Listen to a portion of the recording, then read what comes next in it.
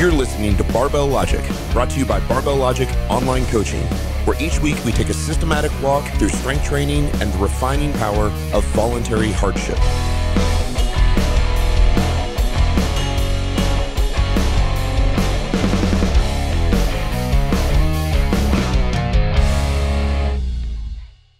Welcome to the Barbell Logic Podcast. I'm Scott Hambrick. That's Matt Reynolds. And today we're going to talk about the equipment that you need to bring to the gym or have at the gym in order to do the 4 big barbell lifts where you get strong like bull. We are the anti-gym. You should have your own gym.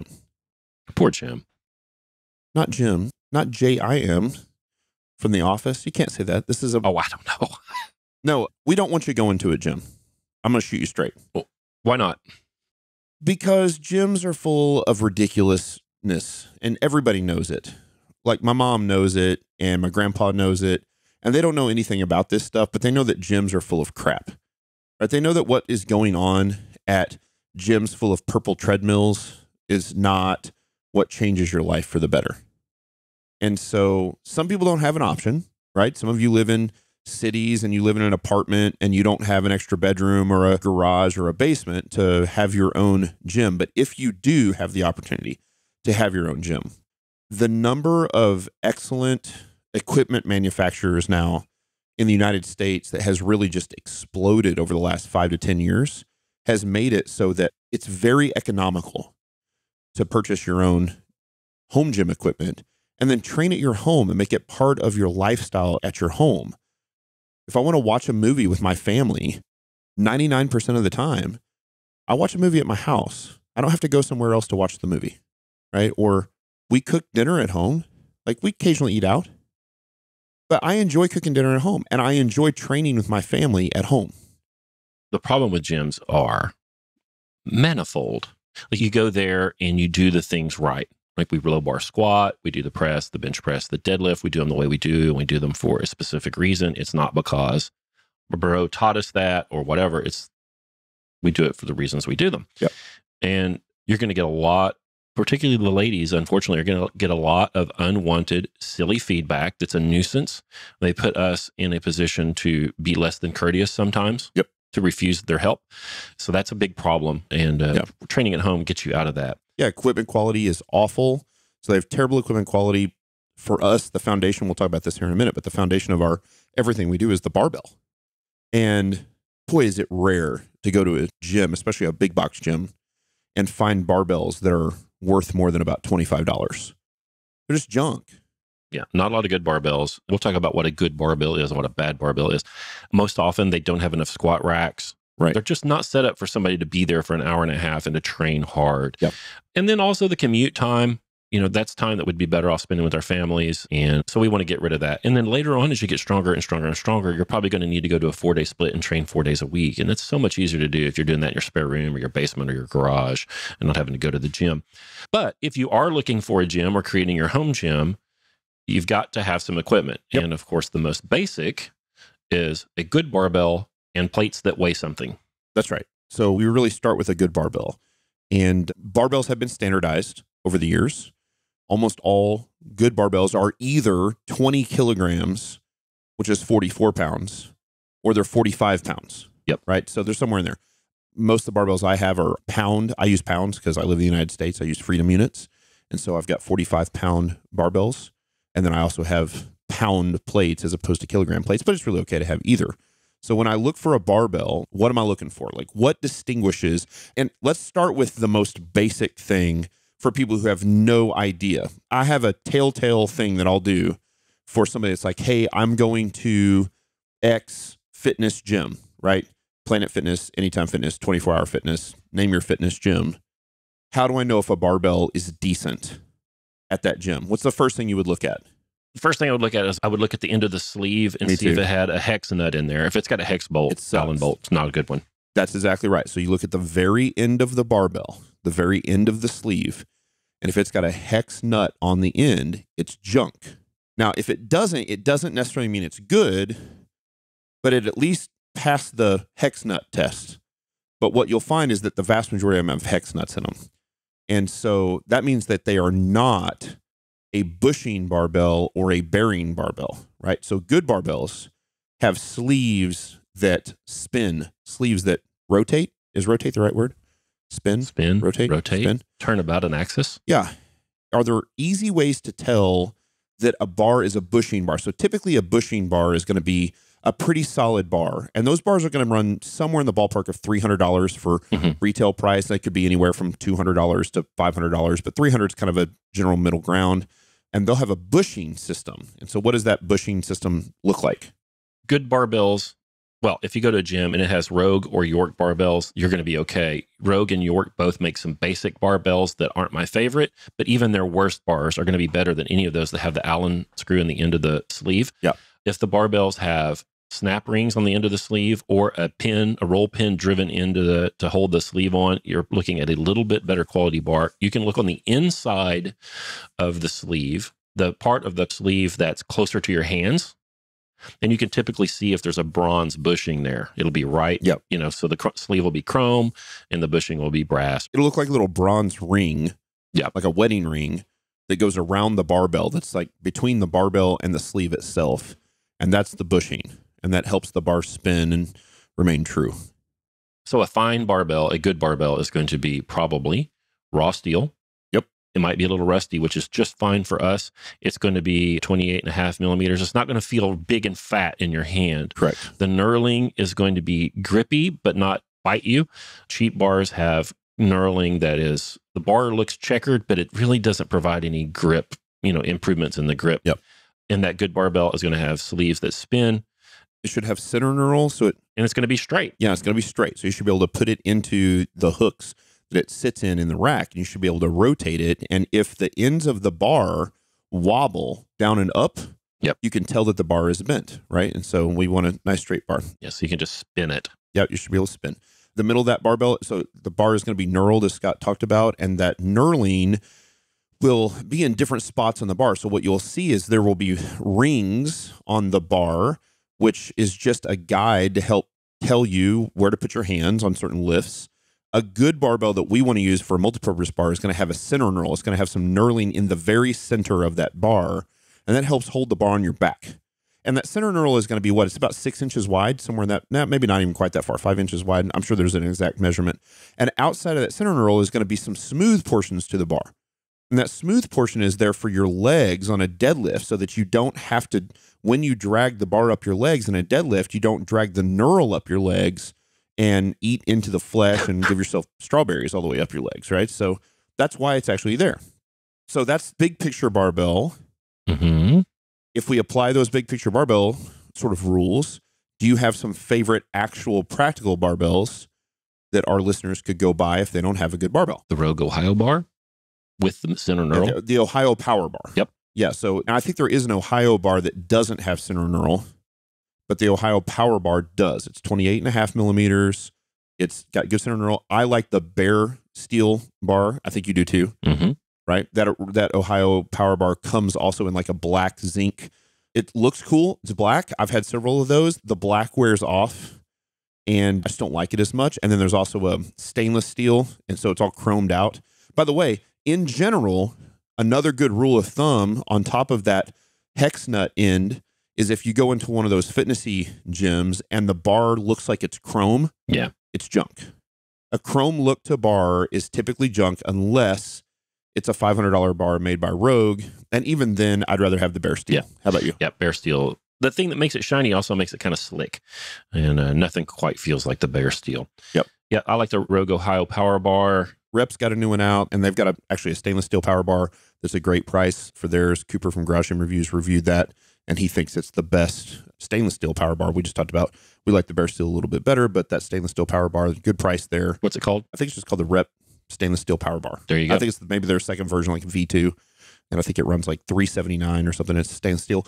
The Rogue Ohio bar that's bare steel, I think is $265 right now. And all of these big fitness companies, equipment manufacturers, so like Rogue and Rep and Titan, they all run these massive Black Friday sales, Thanksgiving sales. Rogue has a section on their website called the Boneyard. Yeah.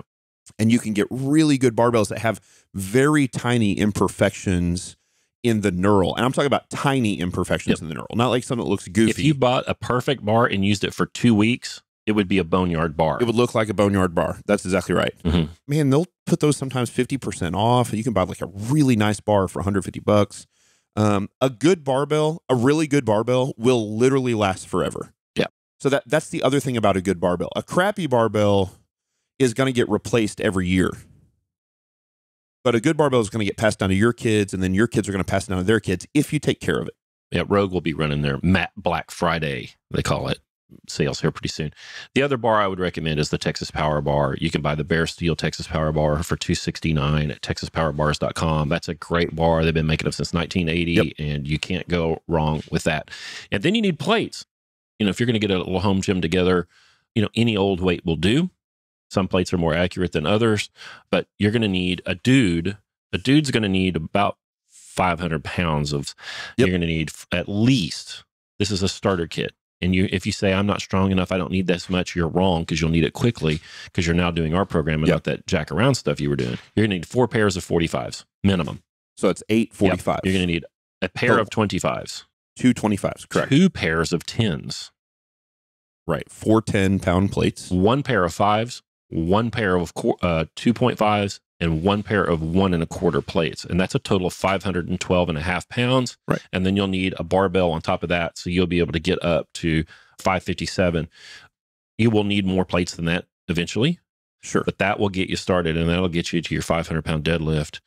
But if you got a training partner and you're squatting and they're pressing, or you're squatting and they're bench pressing, or you're squatting and they're pulling or whatever, you'll need more plates. But that's a good kit to get a guy started. A lady could probably get by with 1 pair less of 45s. Yeah, 300 pounds for a female is probably about right. 500 pounds for a guy will give you enough to get started. Somewhere in that ballpark. Women probably need more like 350 with the change plates. And certainly everybody is going to need at least the 1.25s. And that doesn't come in a typical sort of, you're not going to find 1.25s on Craigslist. You might be able to find all the other plates. And I would suggest that if you're just getting started, especially if money is tight, just get on Craigslist and get yourself some cheap That's what I did. iron plates, right? And sometimes you get lucky and you'll find the old York plates. If it says York on it, man, buy those things up. You got a good deal on those. Those micro plates, we love the fractional plates. And man, we love Mike at Micro Gains. He puts together a great set of fractional plates from, I believe, 1.25s all the way down to 0.25 pounds.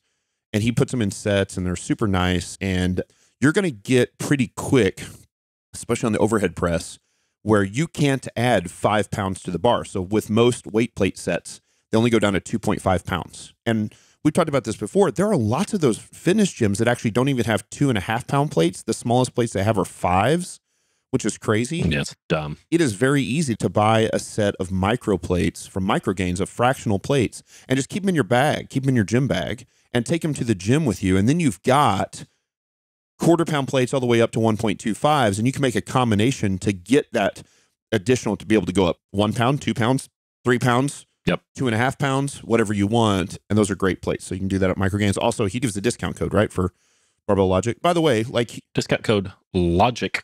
If you go buy microplates from Mike, like we don't get any money out of that. That's just, we try to find, we'll talk about a few companies on this site that we just like them. We were using their product before. They make great stuff.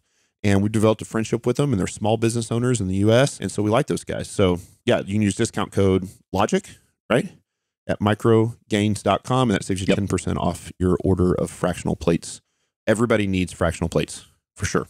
The gym near you may have those 12-sided. People call them hexagons. They're not. They're like dodecagon plates. Those are terrible. You need round plates. Cast iron's fine, although you'll drop one of them on your foot and hate them. You'll pinch yourself and get a blood blister. You'll hate them. And I think ultimately you're going to want a competition plate. A lot of people call them bumpers. I'm talking about something different than just a bumper. There are bumpers that are made out of essentially tire rubber, and a 45-pound plate could be like 4 1/4 inches thick. And you can't deadlift 500 with those because they fill the sleeves up on your barbell, and you're going to be deadlifting 500. So I highly recommend getting a competition bumper that's got a big stainless steel, typically billet in the center of the plate that makes it a little denser, and so they can make a 45-pound plate much thinner. My favorite of those right now is the Fringe Sports Black Training Competition plates. They're just like your Rogue ones, Matt, but they're fringe. They're a little cheaper. They're inexpensive. The inside diameter of the hole in the plate will fit tightly and wonderfully about your barbell. Yeah. They're accurate. They're not as accurate as the Rogue plates. The Rogue plates are like plus or minus, I think, 15 grams or something like that. Yeah, they're close. You have the actual Rogue pound competition plates that are colored, right? Like they're blue and red and stuff. And then I have the Rogue black training plates, and they're all black, except for they've got a ring around the outside that are blue and red. So there's sort of a standardization there as well, where 55-pound plates in all bumpers, they also make 55-pound, which is a 25 kilogram, basically. It's close. Yeah, don't buy that. And they'll be red. And then the 45-pound are blue. Yep. Right? And the 25-pound are green. Is that right? Yep. I think that's right. Mm-hmm. And that's the way it typically works for bumper plates. I love bumper plates. I have used iron plates my whole life and have converted over the last several years to bumper plates. Why I like them at home, they're quiet. They don't ruin your platform as fast. If you buy a nice set, they'll last forever. You're not going to smash your finger with them. You're not going to give yourself blood blisters. You have a much less chance of dropping them on your toe. But again, for purposes of price and economy, if you're on a tight budget, the place to save money is in plates. And then if you want to be anal about it, just weigh those plates. Get yourself a nice scale, which is pretty cheap, and you can weigh the plates, and you can just mark on the plates what they weigh. Mm-hmm. Because sometimes those kind of pig iron plates, they could vary. A 45-pound plate could be anywhere from, they could vary 3 or 4 pounds, like, 41, 42, up to 47, 48, which isn't that big of a deal as long as you've got 2 of them on each side that both weigh 47 or 48. But if you got a 41 on one side and a 48 on the other, or you're trying to press the thing. Yeah. So it really comes down to, you want to use the same plates every single workout, every single time. So even if you don't know what your plates weigh, if the first set of 45s you put on the bar are always the same set, and the second set of 45s are always the same second set, you've got them marked, 1, 2, 3, 4, then you at least know there's some consistency from workout to workout, so that you know that the variation on the plates aren't going to screw up your LP. We've talked about the barbell and the plates a lot because that's really kind of maybe the most important thing. Get a good barbell. If you're going to spend money, go deluxe there. Yep. If you're going to save money or scrimp or whatever, be frugal with the plates. Next, we've got to have a rack. Yep. You need a rack that you can have safeties on. I really want a rack that you can hang safeties or a hook at above your head. Yep. Because eventually I may want you to do press lockouts or something where the barbell is going to have to be racked at a very high position. And so if I can choose, I want that. And I also want one that you can chin inside of as well. There are squat stands that are just fine, but if I'm picking, that's not what I pick, right? Right. There are these weird racks that the upright that you rack the barbell on is at like a 60-degree angle or something that you'll see at the gym. And they have fixed safeties. Those suck. Yeah. You have to march the bar out forever to be able to squat to depth. Small people can't squat to depth inside of those.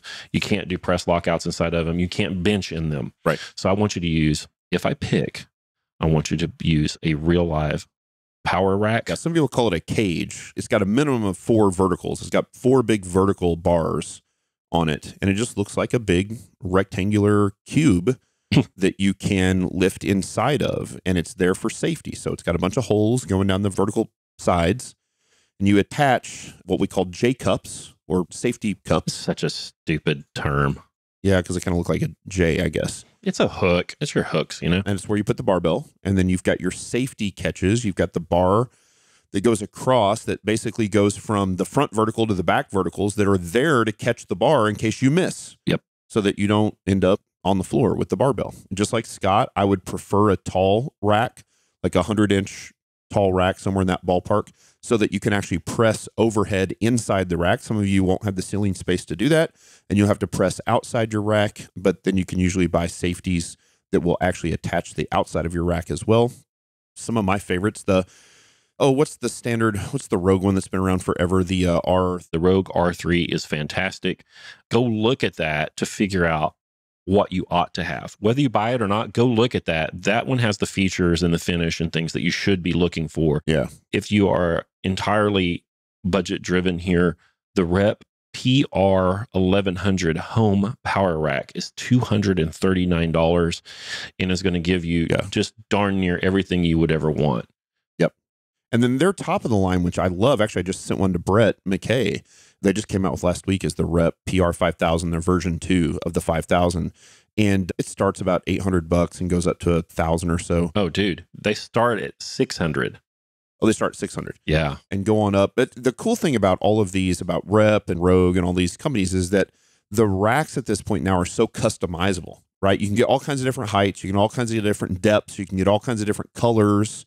One of the things I love about that PR5000 rack from Rep is that it has numbered, so it's 2-inch hole spacing, which I like. Sometimes you'll see the old channel iron racks and they have 3 or 4-inch hole spacing. It's too far. The hole spacing is too far. So you need 2-inch hole spacing, and they're numbered on those new 5000s. They're awesome. So you can say, oh, I'm going to bench press at number 11, and you can just put them on number 11 on both sides. Make sure it's all lined up correctly. Love those racks for sure. So you got to have a good rack, but there are definitely some of those budget racks that work really, really well. The Rogue R3 for me will always be the gold standard. Their heavier, bigger racks are worse, I think. I like the R3 with the 2x3 11 gauge. I think 11 gauge steel uprights is great. They have a 3x3 and they even have a bigger one. And that means that the accessories all weigh more. So the spotter arms weigh more, the hooks weigh more, everything weighs more, and they don't need to. We squat heavy, heavy, heavy, heavy weights in our R3 racks with a 2x3 11 gauge upright and have no problem whatsoever. And then it has the west side hole spacing, which is great. No, it'll hold all the weight that you ever want. And mine's the 3x3. So it's got 1-inch hole spacing for the bench press. And Rogue has an easy way to know. So that R3 means it's basically, if I remember right, the R3 means it's 3 feet deep. The R4 is 4 feet deep. The R6 is 6 feet deep. And that R6 has 6 vertical uprights. And so the advantage of something like an R4 over an R3 is that when you go from the R3 to R4, it's much easier to have 2 people lifting in the rack at the exact same time. So if you're going to lift, I went with the R6, which is really just an R4 with additional uprights for the weight storage in front of it. The reason I did that is because my wife is 5'5" and I'm 6'1", and I wanted to have basically 2 racks for one. And so if you get a deep enough rack, then my wife can squat inside the rack. I can squat outside the rack at the exact same time. She can have safeties inside the rack. I can have the outside safeties outside the rack if I need them. And you effectively get 2 racks. Now, you can do the same thing with the R3 if you put it in the middle of the platform and each person, and they face each other, right? So you can lift on the outside of the R3, but then you're not really lifting inside the rack. So that's the only reason I don't like that quite as much. But certainly I'd buy the biggest rack you can afford. But the 3x3 steel, just the tubing, it's like the steel tubing. The size of that tubing matters less than the size of the rack, right? So that 2x3 versus 3x3, the 2x3 is perfectly good. So love Rogue, love Rep. Titan does a pretty good job too. Good squat rack, good barbell, good weights. Yep, 2x3 is the way. Benches, you got to have a bench. The bench is the Rep 5000. I know we both agree on the bench. It's the bench. It's the bench. It's the best bench on the market. It's $149. The FB 5000 competition flat bench. Don't get it with the Thompson fat pad, wide pad. Get it with the regular pad. The regular pad is wider than normal, and it's covered in some sort of voodoo magic. It's covered in like this combination of vinyl and rubber.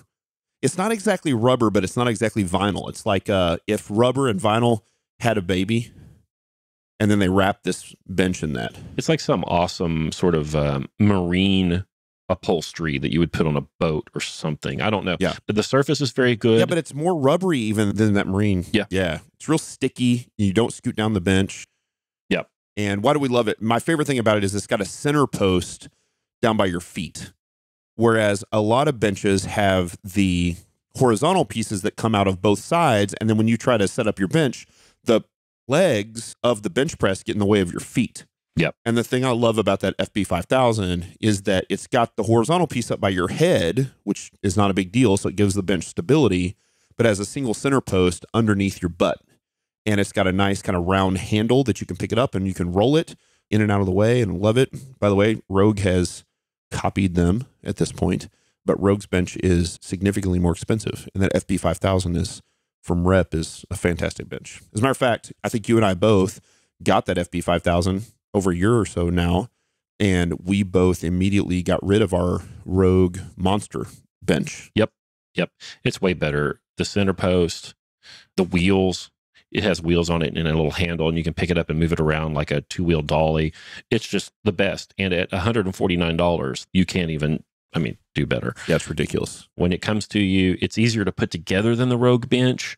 Yeah. On and on and on. It beats it in every category. They've improved it since we bought ours, Matt. They now come with these nice rubber feet. I know. Mine don't have the rubber feet on it. I just emailed them and said, hey, can I buy some rubber feet for my 2 benches? It's the best bench out there. There's no question. So if you've got a good rack like we've recommended here, you've got yourself, about 500 pounds of mass you can hang on your good barbell that you've bought, and you've got this FB 5000 bench, you've got just darn near everything you need. You may want a platform. You may not. You can start with just, if you've got bumper plates, Boy, I think you should. you can start with bumper plates and not have a platform. And if you just got a good concrete surface or something, yeah, you can then upgrade if you want to some horse stall mats you buy at the Atwoods or the Tractor Supply or the Orchland store or whatever it is, the farm supply store near you. Or you can actually go build a platform, and there are some instructions. You can go to Art of Mailing This website and look up the platform building work that Matt and McKay did in McKay's garage. And then you've got to have your Dominion belt. If you've never used a belt before, you need to buy a 3-inch single prong belt from Dominion Strength. You can get them wherever you want, but don't buy the one at the sporting goods store, because I guarantee you they suck. I've never seen a good belt in a retail store. You're going to have to buy it off the web. No. And our favorite people are the ones at Dominion Strength. Those are the belts that we use. The price is right. The quality is outstanding. They're delivering them to you right away, no waiting. So, obviously, Blake at Dominion Strength, you can buy a belt all the way up to, they ship within the week, and you get it pretty fast. And even though they're going to obviously have to ramp up production tremendously this time of year, it might slow down shipping a little bit. Listen, if you order from Dominion within the first couple weeks of December, you're going to have it in time for Christmas, which is fantastic. And so, yeah, they've got a discount code too. I think it's Logic also, right? Logic? Yep. I hope it's Logic. Mm-hmm. I believe it is. So Logic, and that will give you a discount off of any belt at Dominion Strength as well. So we like them. A couple of the peripherals, you're going to need a block of chalk, right? You're going to need chalk, which is cheap. Shoes. And shoes. So chalk you can order from Amazon. You can order it. It's just a block of magnesium. Magnesium carbonate, I think. I think it's magnesium carbonate too. We bought a box of Ader, ADER chalk. Yeah. It's a box of 6 blocks or 8 blocks or 10. I don't even know how much. It is garbage. Yeah. You pick it up and it just shatters in your hand. So don't buy that. It sucks. It just powders up instantly. I want my chalk to hold together, and I want to paint my hand with it like it was like it was sidewalk chalk or something when you were a kid. Sure. Just go buy the chalk at Rogue. The Rogue Fitness chalk is, I don't know, $7 for 4 blocks or something. It'll last you forever, and it's good. It holds together, and it doesn't have any gritty pieces in it. It's what you want. Yeah. It's what you want. Side note, if you train in a public gym that doesn't allow chalk, first off, that's a pretty good idea why you should be in a different gym, but I get it. Some of you can't. There's actually liquid chalk you can buy at Rogue or Elite FTS or something. So it's liquid grip or liquid chalk. And really what it is it's basically like Germex with chalk in it. It's not great, but it works really well on travel. And if your gym doesn't allow chalk, then you basically squirt this into your hand and you rub it in your hand. And it's got that same chalk in it. And you let the alcohol evaporate off of your hands, and it leaves a very, very thin coating of chalk in your hand. And it won't really leave any on the bar, and so it won't make a mess, but it'll still certainly help you with the grip. And you'll want that certainly on the deadlift and probably on all the lifts, right? So bench press and press as well for sure.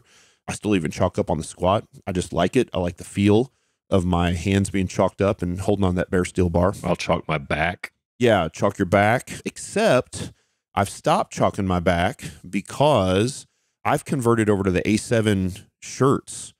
Well, before we get to the shirt, we got to get shoes first. Yeah, you're right. Shoes are more important. The chalk is not a luxury. And shoes are not a luxury. As a matter of fact, if you had to buy shoes or a belt, I would buy shoes before I bought a belt. Absolutely. Would you agree? Absolutely. So shoes first, belt second. You got to have chalk. Chalk's so cheap. You got to buy chalk when you buy the equipment, right? So you got to have chalk. So what's the rule for shoes? There are all kinds of good shoes out here now, and that was not the case just a few years ago. If you have a brand that you like if you're a Reebok person and you know that you're a 9.5 in Reeboks or whatever, go buy the Reebok Legacy Lifter. Yep. Perfectly fine. You want a shoe with a non-compressible sole, you want it with an elevated heel, and you want it with at least one strap. And it needs to not be a multi-purpose shoe because we are not doing multi-purpose stuff. We're training for strength. So you don't want an Innovate, you don't want a CrossFit trainer, you want a real live Olympic weightlifting shoe or squat shoe. If you're a Reebok person, go buy the Reebok Legacy Lifter. If you're a Nike person, go buy the Nike Romaleo. Yep. I think is what they call it. Both of those shoes are fairly expensive, but you already know what size you are. You like those brands. You could go do that. If you don't know what you like and you have a narrow foot, Adidas Powerlift 4 is the starter shoe. That is the starter shoe. The Powerlift 4, don't buy the Powerlift 3, 2. Buy the Powerlift 4. That's their newer one. They all have man-made uppers, but the Powerlift 4, the upper is like Cordura, and it's not some weird vinyl stuff. So it breathes, it won't crack. That's a much better shoe than their previous shoes. You can probably pick those up on some website for maybe something like $69 to $99, depending on what color you want or what size your foot is. If you're a wide-footed person, you won't be able to wear those because they're well-suited for our narrow-footed friends. So if you have a wide foot, what is the brand that we suggest? Well, I love the Rogue Classic Do-Win. Yeah, me too. That'd be my favorite for a wide foot. That's the shoe I wear. That's the shoe Charity wears. Shoes like that have been made now for about probably 50 or 60 years. It has a stack leather sole, so it's easy for a cobbler to put a shim on there if you need that or something if you need. It has 2 straps. The upper is suede. It's a durable shoe. You're going to wear the insides of those shoes out before they even show wear on the outside. It's a great shoe. It's probably $125, but that shoe will still be going long after your Adidas Powerlift 4s are gone. Here's the bad stuff about that shoe. It's $125, but it's going to last a long time, and your Nike and your Reebok is probably about the same price as well. Or more. Or maybe more, yep. So it's a little costly, but it's durable, so that's okay. They're heavy. That's a downside to those, but we're not running, so I don't care. Don't do chins in them. Don't do your chin-ups in those shoes. Yeah, I kick them off for my chins. They can also be hot. They can also be hot. They don't breathe that much, although it's not horrible. So you may, if you get mad when your feet are hot, you may not like that. But I think they're great. And even though they have a few negatives, I just wanted to say what those were. Even though they have a few negatives, that's no question my shoe and will be for a long time. They quit making them for a while, and it made me very sad. And the day I saw they were there, I bought 3 pairs. Nice. Yeah, the general rule is, to sum all this up, is that Adidas, Nike, Rogue, Do-Win, and Reebok really don't make a bad weightlifting shoe. As long as you don't, Reebok has 1 or 2 out there that are like a combo CrossFit weightlifting shoe. Don't get that. Mm-hmm. But if you get a shoe that's called a lifter shoe, a weightlifting shoe, a powerlifting shoe from one of those companies, it's got that raised heel, it's got the flat sole, you really can't go wrong there. Any of those would be perfectly acceptable. And they are so much better than wearing a tennis shoe, right? Especially a squishy tennis shoe, a Nike Air with like an air bubble underneath it. It's just ridiculous. I mean, right? So we're trying to be stable and solid against the floor, because what strength training is force production. We've got a barbell on our back. We're trying to actually push force into the floor to raise the barbell. And so to have a squishy shoe, the very reason a shoe is squishy for running, right, is it's like its own little kind of suspension system for your feet, is exactly why we don't want it for squatting and deadlifting and pressing and bench pressing. And you should actually probably wear these shoes on all 4 of those lifts. That'd be a great place to start. There are reasons down the line to maybe change and wear a different shoe on a deadlift or a bench press. But in the beginning, for the first 6 months, year, and maybe forever, you can wear that pair of shoes for all 4 of those big lifts. Certainly. Yep. The virtues of the shoe is the sole's non-compressible, so it's not squishy, like Matt said. When you have your body weight plus several hundred pounds on your back and the shoe squishes underneath you, it makes it hard to control your center of gravity. The thing has an elevated heel, and because it has the elevated heel, when you squat down in the hole, it makes your knee go out to the right spot and lets us use the right muscles as you come up off the ground. So you want that elevated heel. That's right. And because it has the elevated heel and your squat's really, really heavy on your back, if you didn't do something, your foot would slide down that inclined plane that the shoe makes and just bunch up down in the toe box. That's right. So you have to strap your foot to the sole of the shoe to keep your foot from sliding down. they'll have straps. And I like to wear 2 straps, although a properly placed single strap shoe is mighty fine. It'll keep your foot from sliding down into the toe box and bunching up down there in the bottom. And it also will compress and all the bones and the arch of your foot across the arch of the shoe and give you some support. So that's what you want there. You wear them pretty tight, right? So it's a similar, so if you ever played any other sports you played, I mean, you think about if you've ever worn like football cleats or baseball cleats or something, you don't want them flopping around on your foot. And it's the same thing here with this. This is a sport shoe.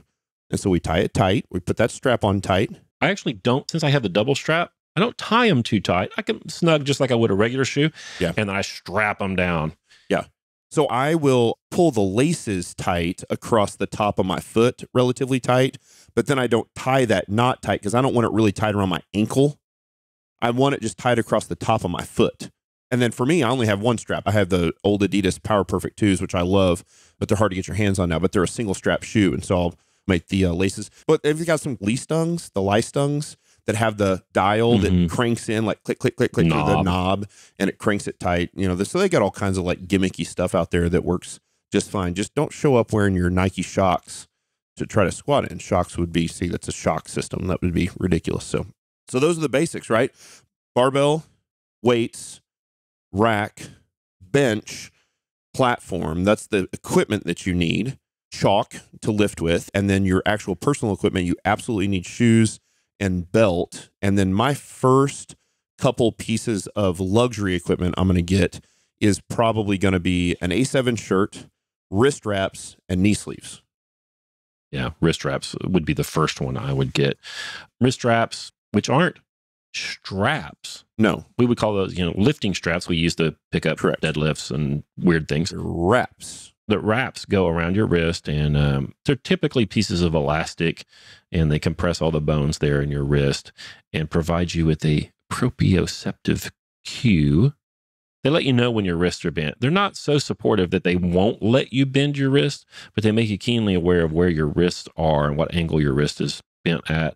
And they do provide some support. Just go ahead and order them. I mean, they're not very much. No. Go get a 24-inch one. Go buy 24-inch wrist wraps. You can get them from Rogue. Shorter than that is too short. Yeah. Don't buy their base ones. Buy at least the white series, which are going to be the more slightly stiffer versions. And they do have even stiffer ones than that. But for beginners, that white series is probably what you want. It's nice and tight. You don't need to buy anything. I saw they have that weird leather one now. Don't buy the leather one. Yeah. Don't buy the thing that's called the Rogue wraps that are like just this, like, what would you call it? It's almost like a cottony material or yeah. You don't want that. You want the normal wrist wraps, white series. They're 24 inches. That's what you want. Or Elite FTS has a ton of good ones as well. So there's lots of good options there. But a good stiff 24-inch wrist wrap works great. Love those. Knee sleeves. You like knee sleeves? I like knee sleeves. Especially for our older population that has creaky knees. I've always worn the Ray-Ban, REHBAND 7mm blue knee sleeves. I believe all the 7mm are blue. And then they've got the special colors for the 5mm, but that means they're too thin. So I like the 7mm. And then the other very popular knee sleeve is the SBD. I've never worn those. Those look like very intense knee sleeves to me. Yeah, they're a little much. My father and several of my clients now have the A7 thick knee sleeves. Oh, yeah, I like those. And I put them right in there with the Ray-Ban ones. They're contoured right. They don't roll down. They stay where they're supposed to. I mean, it has all the virtues of the Ray-Ban sleeves. So the A7 ones are good. You don't have to have those, although if you train outside or out in the garage and it's cold, you may need them. Yeah. But they're nice to have. That's a nice to have thing. The wrist wraps really aren't a nice to have. You need those at some point. When your press starts getting heavy and your bench press gets heavy, you're going to want those. And then the other thing that you mentioned there is we really like the A7 squat shirt, bar grip shirt, they call it. Got a rubberized back to it. I don't know, somehow they've magically attached little rubber swirls basically on the back of your t-shirt. It's just a cotton t-shirt with nice rubbery sticky back, and it helps keep the bar in place on your back. So, that's a luxury, but it's amazing how often I notice people wearing things that I would say are inappropriate for their lifting. Not inappropriate because they're scandalous or anything, but like I had a new client today, guy's probably 48 years old. He had basketball shorts on that were 3 inches below his knees. 47 years old. Like, business guy. Sorry, if you listen, I love you. You're going to be an awesome client. I'm just like, bro, you got to learn the value of the shorty shorts. We're 47. We don't care, right? We wear Speedos when we swim. We wear shorty shorts for shorts. You don't need to wear those big basketball shorts. So think about what you're wearing. And at the same time, I see people all the time that are wearing like Nike Dry Fit or Under Armour Dry Fit type t-shirts to squat, like those slick 100% like, what are those? Polyester nylon combo shirts. Yeah. You know what I'm talking about? They're those slick shirts. They're slick and they're squatting with them. So at the very least, you need a good cotton, 100% cotton shirt. And one step up from that, I say one step up from that, it's like another universe when you put it on, are those A7 bar grip shirts. I love those for squat and I love them for bench press. Boy, I tell you what, you put an A7 shirt on with that 5,000 bench from rep, you are not moving. I love it. So I got to go back and talk about this man's basketball shorts. The reason those are inappropriate is because they go below the knee. Yeah. And there's a hem right below the knee. And that hem makes the fabric less stretchy and it kind of catches on your knee. That's right. As you're squatting. And it's distracting and it'll make it pull the waistband down because it catches on your knee. It's just super annoying. So you want a pair of shorts that either don't go below the knee under any circumstance or just wear, some pants. I got my man pants, squat pants on here, my man yoga pants today. I'll be squatting in. The A7 shirt also is a little thicker than a regular shirt. And for my older people that have, as we get older, our skin gets thinner, having that extra thickness between us and the barbell can really protect their skin. We can get little skin tears and abrasions and things older people do when they squat heavy. So yeah, the A7 shirt is good. And man, the price is right. It's $34.95. I think it's cheap. It's more expensive than just a shirt from Sam's or Academy or wherever you buy shirts to squat in, but they last a long, long time and they're a big value for what they are. Yeah, the first one I bought, I just got lucky and found my first A7 shirt at Rogue. And see, I bet I've had my A7 shirt, for at least 5, 6, 7 years at this point. Yeah. Now I've got some new ones that I've got from them. We like them. We've developed a friendship with those guys. And so I've got some new ones now, but that one that I've used for years and it's still sticky. Mm-hmm. It's still a sticky back. Like that rubber works. I wash it inside out when I wash it. So the rubber is on the inside. I don't think you have to, it's a super well-made shirt. It's never, the seams haven't unraveled at all. Like it's held up great. So that's it. So some of those are luxuries. Those A7 shirts are luxury. The wrist straps are luxuries. The knee sleeves are luxuries. Unless you've got some pretty bad knee issues, knees real creaky or painful. There's something about just compressing a joint. If you have some joint pain, that just sort of makes it feel better. I don't know that it actually fixes anything, but it's one of the reasons we wear knee sleeves. Just keeps your knees nice and warm more than anything else. And that's a pretty good place to start. If you buy the sort of better quality of all the things we've mentioned here, you buy the bigger rep rack. You go ahead and you spend $300 on a bar. You pay about $1.50 a pound for your plates. Those are good plates because you might be able to get them for 50 cents a pound on Craigslist. You're going to be at about $1,800 here. Right. Yeah. You've got a gym. And what's your time worth, right? So you got to remember, you can't compare it to the $30 a month or, God forbid, the $10 a month. If you're going to a $10 a month place, you should quit immediately. You can't compare it to that because certainly that's part of the equation. But Scott mentioned it before. It's the value of time.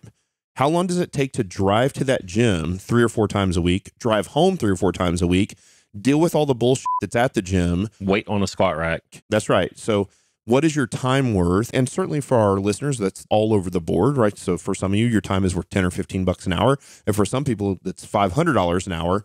But even if it's $10 or $15 an hour, it doesn't take very long for your time to pay for $1,800 gym. And $1,800 gym is a really nice gym. And so you can certainly do it well for even less than that, and then it's part of your culture of your home. It's something that you do. We don't have, Scott and I don't, and most of our listeners don't have man caves where we hang up jerseys on the wall, and we don't have, pool tables and ping pong tables and poker tables and big screen TVs and places where we watch football games. Like we have libraries and whiskey collections and gyms. We used to have studies. We do have studies, you and I.